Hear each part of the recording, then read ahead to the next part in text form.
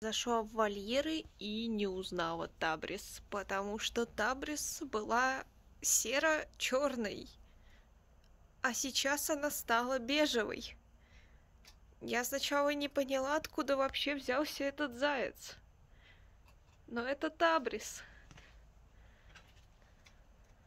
А вот Блэк остался таким посеревшим. Но Табрис, почему ты стала рыжей? Ты же не была рыжей. Табрис, ты чё, рыжая? Вот я понимаю, еще вот эти, да. Вот этот один и вот этот два. Ну, Ака и вот Каспер. Ну, вот зайцы остальные, беляки побелели. Но ты-то чё порыжела? Ты была такой красавицей чернющей. Ну, Табрис. Табрис. Как ты? Ну, как ты могла? Я себе тешила надеждой, что ты хотя бы такой-то а-ля темная морфа. Почти меланист, а это что такое? Ну что это такое? Вот даже Блэк более серый, чем ты. Несчастный. Табрис. Табрис, потемнее обратно. Солнце.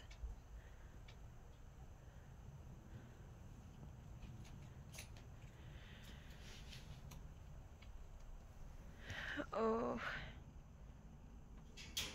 Булочка разбила себе носик. Зайцев тут много очень. Хорошо, вот переселим в другой вольер.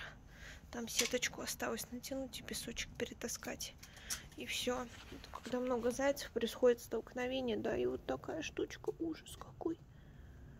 Зачем ты? Зачем ты так? Ты розочка? Кто ты?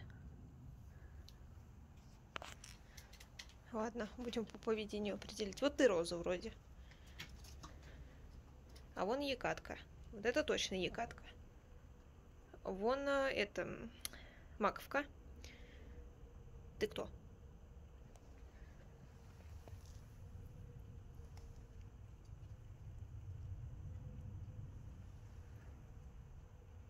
Так, ты у нас,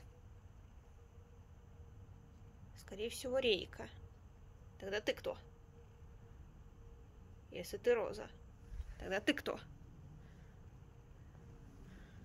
Ёлки-палки.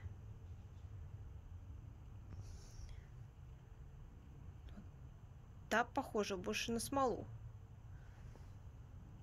Тогда ты роза. Все, разобрались. Так, стойте, замрите, не перемешивайтесь.